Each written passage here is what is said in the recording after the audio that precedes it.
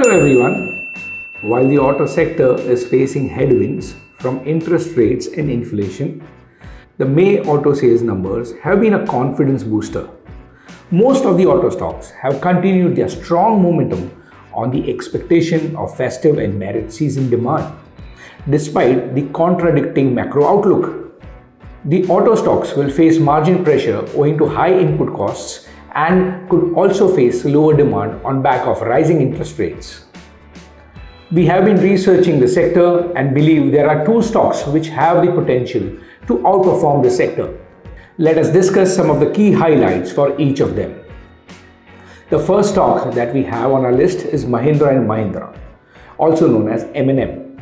M&M operates in various business segments, namely automotive, that includes sales of utility vehicles, commercial vehicles and three-wheelers, farm equipment, financial services related to financing of automobiles and tractors, and apart from this, it operates in various other businesses such as hospitality, IT, telecom, real estate, logistics and others through its subsidiaries.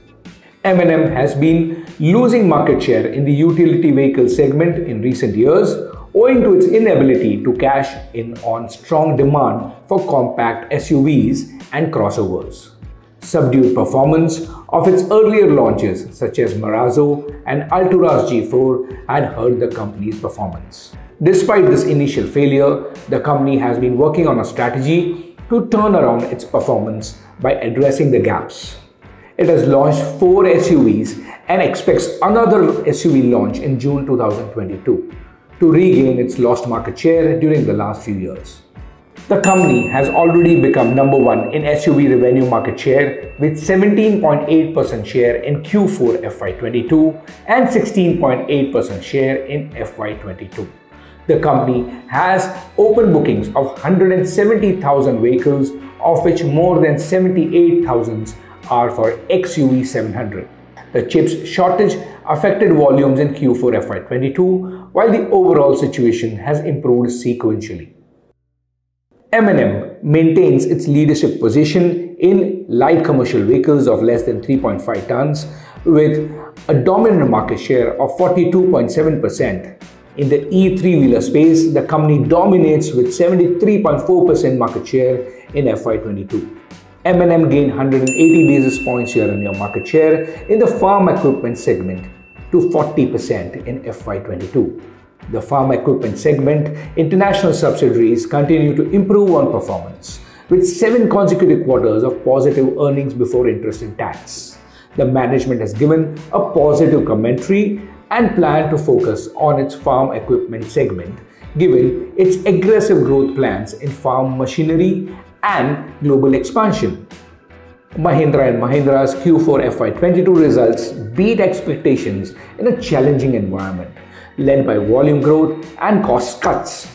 Standalone adjusted profit after tax surged 5 times year-on-year.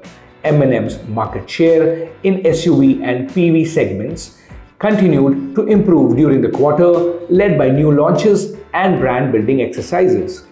By financial year 2027, M&M will launch 10 utility vehicles including 5 electric vehicles and 13 tractors including 2 electric vehicle tractors, apart from a series of implements, which is nothing but things like cultivator, disc harrow, bucket scraper, etc. and 17 light commercial vehicles and three-wheelers. The company's growth strategy will focus on the following. Number 1, successful launches of SUVs including EVs. Number 2, turnaround of its loss-making subsidiaries. Number 3, scaling up of digital platforms. And number 4, strong performance of its listed entities, which would improve the free cash flow henceforth. The company has maintained its capital expenditure plans while increasing allocation to auto and farm businesses, reducing group companies' investments and monetizing some of its subsidiaries. The stock trades at a PE multiple of 15.5 times and an EV by EBITDA multiple of 9.5 times its FY24 estimated earnings. The next company that we have on the list, TVS Motor Company. TVS Motor Company Limited or TVS is engaged in manufacturing and sales of motorcycles, scooters, three-wheelers and mopeds. The company has a strong presence in the domestic and export market of motorcycles and scooters. Within motorcycles, the company has three categories for different customer segments, namely economy, executive and premium. Let's talk about its FY22 market share in each segment. In the premium segment, TVS is one of the top 3 players in the market share with 18% market share of its brand Apache. In the economy segment, the company has 9% market share for its brand Star City and a 5% market share for its brand Radeon. While the market share in executive segment is negligible, the launch of the Raider brand has helped TVS gain an initial foothold in this segment. TVS has improved upon its market share in scooters in FY22. It has also improved upon its marginal presence in the domestic three-wheeler passenger space. Out of its overall volume, 21% is contributed by domestic motorcycles, 31% by export motorcycles, 26% by domestic scooters, 15% by mopeds, 2% by export scooters, and 5% by export three-wheelers. In FY22, the share of the relatively profitable export motorcycles and export three-wheeler segments increased year on year. In FY22 and Q4 of FY22, the share of the executive segment increased owing to launch of the Raider brand. TVS Motors reported inline revenue performance in Q4 FY22 with EBITDA margin sustaining at 10% despite higher raw material prices. EBITDA margin improved 10 basis points to 10.1% in Q4 FY22, driven by product mix and price hikes taken during the year. While EBITDA margin is expected to sustain at current levels, the company's focus on electric vehicles, especially two-wheelers and three-wheelers, and exports are likely to help it increase its market share in domestic and export markets. On September 2021, TVS Motors picked up an 80% stake in Ego for $17.9 million, with an I-own generating over $100 to $150 million in next 3 to 5 years by participating in the growing demand for e-bikes in the European continent. In January 2022, TVS Motor picked up a 75% stake in the Swiss e-mobility group SMEG for $100 million. SMEG is a Swiss e-bike platform covering B2B and B2C businesses involving the sale of branded e-bikes from leading manufacturers directly to the end consumer and sale of their own branded e-bikes to a portfolio of B2B key accounts. Aggressive product launches, foray into new markets, and investments in new and clean technologies with profitable growth would be the key growth drivers. TVS Motors is expected to further increase capacity depending on penetration and demand for electric vehicles in India and international markets. TVS Motors management gave a positive commentary on volume recovery in the domestic market and continued momentum in exports in the coming year FY 2023. The stock trades below its historical average at a PE multiple of 22.1 times and an EV by EBITDA multiple of 12.1 times its FY24 estimated earnings. While the stock market has shown significant correction, these two stocks have remained relatively strong and continued its upward momentum. These stocks are expected to outperform the sector. Technically, stocks look strong and investors should enter the stock based on the analysis of our technical expert, Mr. Kapil Mukashi. I now hand it over to our technical expert to get his view on the charts. This is Viral Shah signing out. Happy investing. Hi, my colleague Viral has already taken you through the fundamental outlook for two key stocks in the auto sector.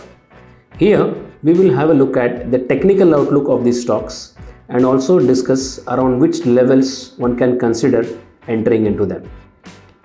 But before we get there, we will first have a look at a technical outlook on the overall auto index as a whole, because that will give us an idea of where are the stocks headed as well.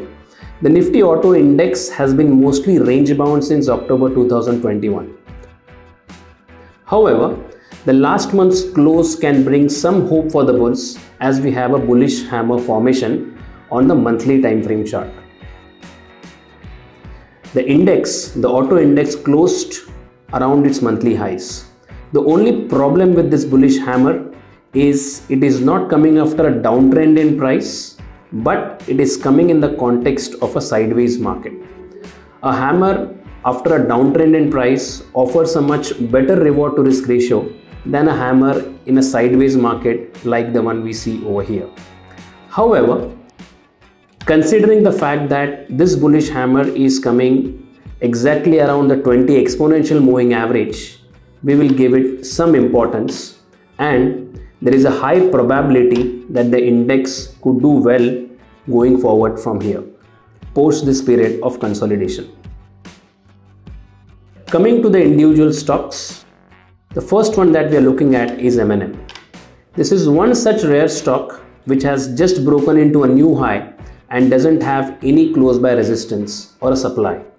The quarterly chart is forming a strong green candle which gives a clear indication of stock further moving up in the upcoming sessions. RSI on the quarterly time frame has just crossed 65 levels, which is normally a bullish territory for a stock, and this augurs well for M&M in the upcoming trading sessions. 995 to 1000, which was very strong resistance level earlier, has now broken out, and this could now become a very strong support. The stock is close to good levels right now as we are talking right now, and can be considered around the current levels, and maybe adding some more around 900 levels would be extremely helpful, as we will have a great reward to risk ratio around there. The second one is TVS Motors. This is very similar to the chart of M&M, with the only difference being M&M has already broken into an all-time high, whereas TVS Motor is yet to. However, a strong quarterly candle, half-yearly candle, and substantial room till the upper end of the Bollinger Bands on both time frame suggests that the stock could do well in the upcoming months. The RSI on the quarterly time frame is 67, which is way below the overbought levels on higher time frame. It's available at a good price currently, but if you want to time it more accurately technically, you can consider the levels of 700 to 720 for the stock. So even in these falling markets, there are some opportunities available in certain pockets, and auto sector is one of them. Do keep these two stocks in the radar in the upcoming trading sessions. Till then, take care and goodbye. We will meet you soon with a new video. But before that, do let us know your thoughts and the topics you would like to cover in the comment section below. And if you would like to see more such content, please ensure that you subscribe to the channel and click on the bell icon below. Thank you and see you soon. This should not be treated as a recommendation. Please conduct your own analysis or consult a financial advisor before investing. Thank you.